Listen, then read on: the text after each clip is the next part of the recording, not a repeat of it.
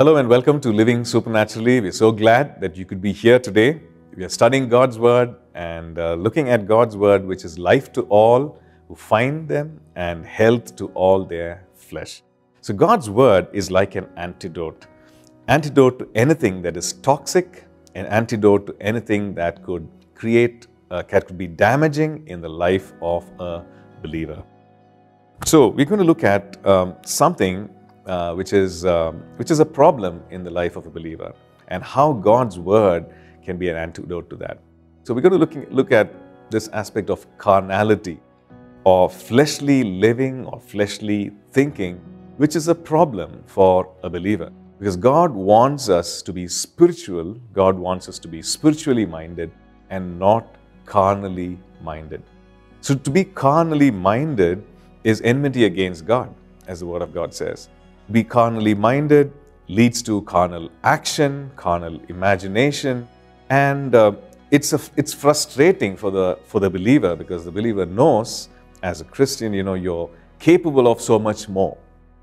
Your inheritance is so much more, and it's all there in the Word, instructed in the Word, but your experience is so falling short of it, and the reason being carnality. So God's Word has an antidote for carnality. Right? This is what we read in Romans chapter 8 and verse 13. It says, "But if you live according to the flesh, you will die. But if by the Spirit you put to death the deeds of the body, you will live." Galatians 5 and verse 16 says, "I say then, walk in the Spirit, and you shall not fulfill the lusts of the flesh." So what is the antidote here? The antidote is that by the Spirit of God, by the prompting, the instructing, the empowering of the Holy Spirit, we need to take some action. Okay? So instead of giving in to the prompting of the flesh, instead of giving in to the leading of fleshly appetites, we are to obey the prompting of the Spirit and put to death, which means bring to an end the deeds of the body. So that's the first thing, to bring to an end, to put to death the deeds of the body.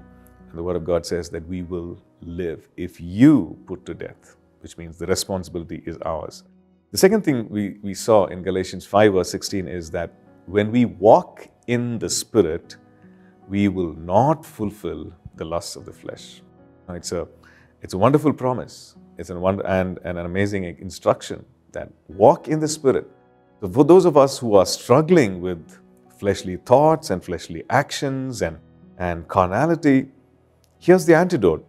Walk in the Spirit, which means live your life regulated by the Holy Spirit. Let your life be regulated, let your conduct be regulated and prompted and guided by the Holy Spirit.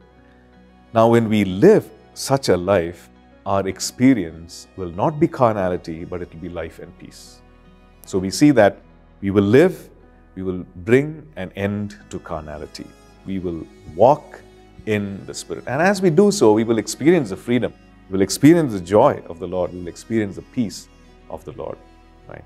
So let's pray, even as we apply this truth in our lives. Let's pray that we will experience the truth of this Word.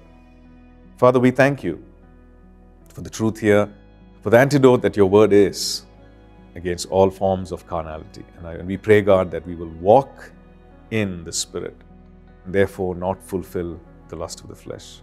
Oh God, we pray, oh Father God, that we will bring an end, if by the Spirit, your Word says. So even as your Holy Spirit leads us, even as we bring an end to the deeds of the body, we put to death the deeds of the body, we know that we will experience life. And I just pray that each one of us listening to this will experience that life and walk in that freedom. In Jesus' name we pray. Amen. Thank you for tuning in to Living Supernaturally. For more resources to strengthen your spiritual walk, please visit apcwo.org.